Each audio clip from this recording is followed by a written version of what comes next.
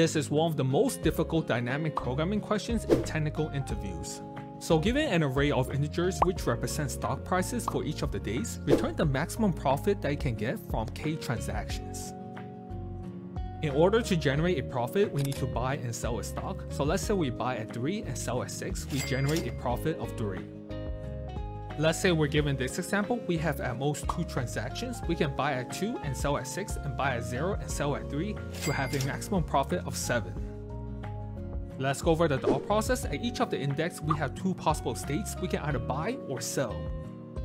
When our current state is buy, we have 2 choices. We can either buy the stock or skip the stock. We will pick the choice that will give us the higher profit. When our state is sell, we have 2 choices. We can either sell the stock or skip the stock. We will pick the choice that will give us the higher profit. And lastly, when we buy and sell a stock, we will decrement the number of transactions by 1. Let's go over the code, create our 2 variables to indicate buy and sell. Let's implement the function max profit taking k and prices, return the result of the helper method. Now let's implement the helper method taking the current index, k, the states, and prices.